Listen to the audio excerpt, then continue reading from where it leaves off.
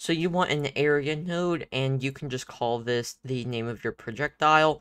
You don't want to edit any of its settings unless you have a specific collision layer. You want to have a visual. For me, it's just a quad with a material set to a Y billboard. We have a collision shape. This defines the collision for this area. And then we have a bullet timer with the auto start set to true and wait time set to 3. And then we add a script on this projectile area, and then we connect the timeout function on the bullet timer and the body entered from the area. And then in our variable section, we just have a direction, and we just set it to a vector 3, just an empty vector 3. In our ready, we set to top level. In the process, we say translation minus equals transform.basis.x times 150 times delta. 150 is our speed, and delta makes it frame rate independent. And the reason we do transform.basis.x is so it moves in the desired direction globally. And then in our projectile body entered, we just want to say if body.isn't group enemy and body.take damage, and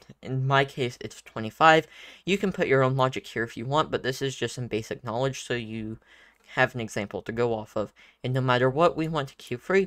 And then on our bullet timer timeout, we just want to say queue free as well. So that's pretty much it for the projectile logic. In our gun logic, we want to have a packed scene, and you can just call it bullet. And then in our shoot function, we just have a var b, and we're just saying it equal to bullet.instance.